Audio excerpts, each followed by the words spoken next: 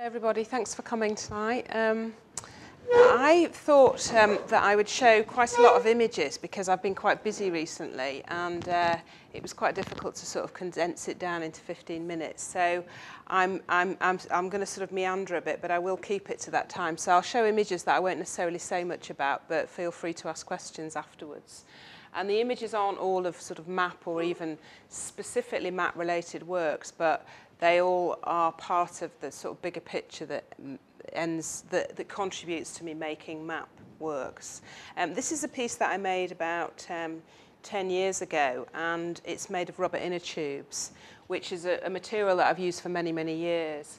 And in different forms, but because it's sort of, I feel like as a sculptor, I have a sort of vocabulary of materials and the things that I learn how to use and work with, and so this is one of my materials that I'm very sort of familiar with, and so was able to really quickly decide to make this particular piece with this material. It's called Rhino, and it's a map of Africa, and I was thinking about rhinos, and it kind of looks like rhino skin, and so it seemed like the right material. It was part of a whole series of map works that used materials that related either historically or through trade, or either historic trade or contemporary trade to that particular place.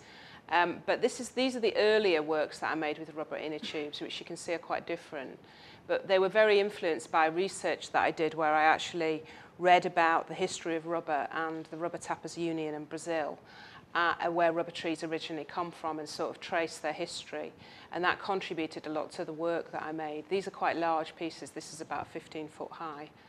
They're all sort of sewn and stitched together and woven.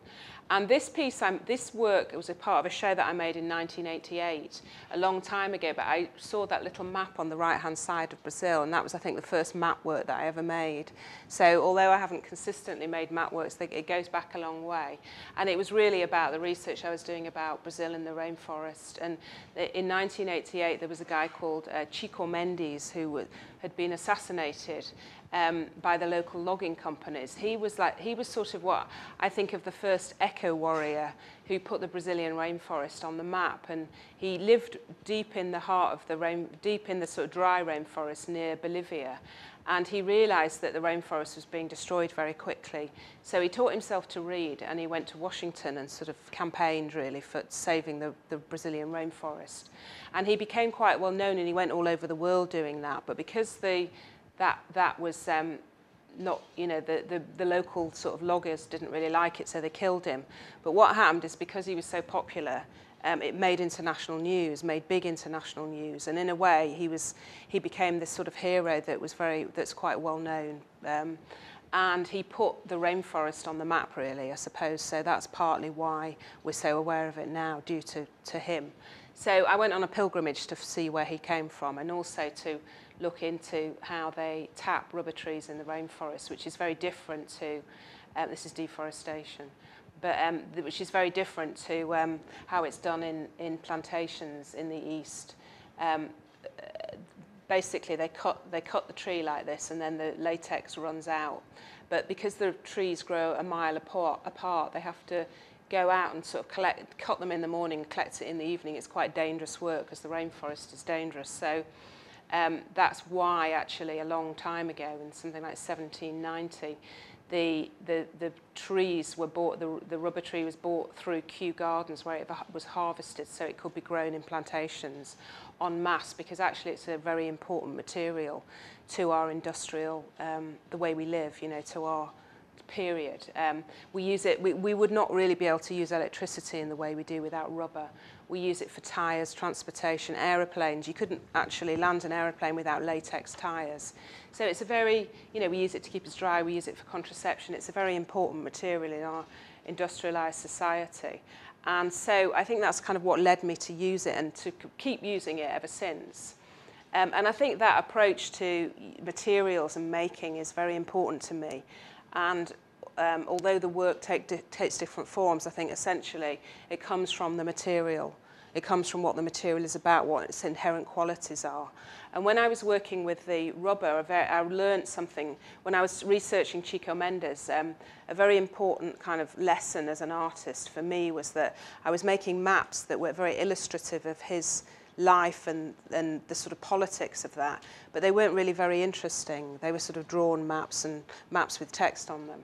And I realised that when I worked much more intuitively with the inherent sort of nature of a material and did what it does naturally and researched it and read about it, the work was actually much more interesting and worked on different levels. So I think that's something that I realised then a long time ago and have stuck with ever since, really, in the work. And it's quite important. This is actually a map of China made of out of calligraphy rice paper, the paper that people learn to write calligraphy characters on.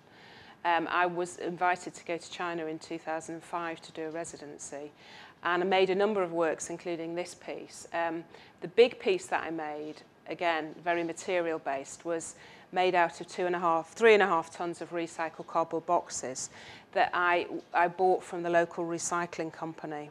And I realised as soon as I got to China, what I was really fascinated by was the fact that people I'll quickly jump ahead actually, on bicycles and mopeds just went everywhere with these massive stacks of stuff on the back. And because they collect material that can be recycled, whether these are plastic bottles, but cardboard, anything and everything. They collect it and then gather it and then sell it onto the local recycling company and earn a living that way. And that's really quite important to that whole sort of the ecology of recycling in China. And also when I threw my rubbish out, I knew it would be gone through in great depth by at least 6 neighbours. So, because everything is reused and reused. And I was fascinated by the fact that in the West we see China as this terrible polluter, and yet the ordinary people are incredibly good at recycling. So anyway, out of my cardboard boxes, I made this stack, which is called paper card paper. And it had lots of colour in it, and there was lots of beautiful colour and calligraphy on the side of the boxes that I sort of brought out in the piece. It became, the Chinese artist I was working with thought it was a sort of a Western painting, and had great phrases on like this. But I was really fascinated by that sort of concept of recycling. And at the end of the exhibition, I sold it all back to the local recycle company. So, which is something that always happens when I make big installations out of whatever recycled material, that I borrow it or I buy it and then I sell it back or give it back at the end. And it goes back into the recycling chain, and that's very important.